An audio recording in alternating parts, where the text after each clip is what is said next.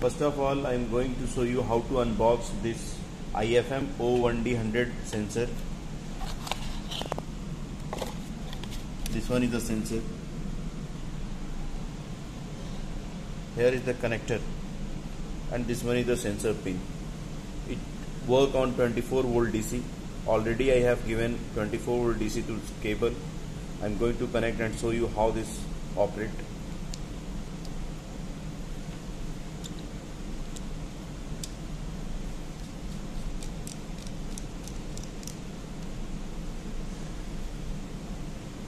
The best part of this sensor is that it detects what is the length, where this you can see this dot on floor.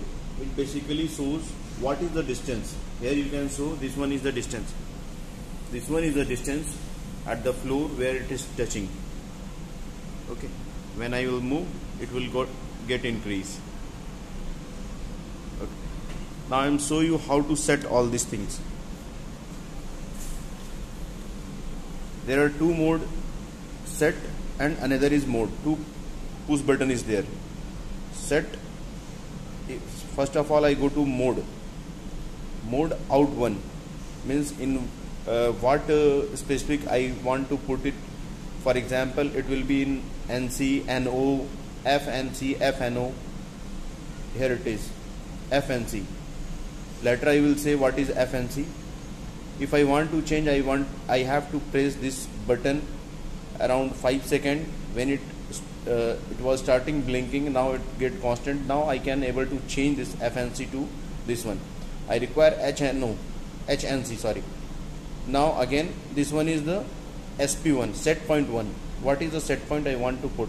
Again I have pressed this set. Again you can see this one is the constant. If I have to change, means I have to press this for a 5 seconds. It start blinking. Now when it get constant, I will able to change. See, if I will press, it will start increasing. There are two relays in this. See, SP1, this one is out 2 for relay 2. Again I will say HNC. Okay, set point 2. This one, this again.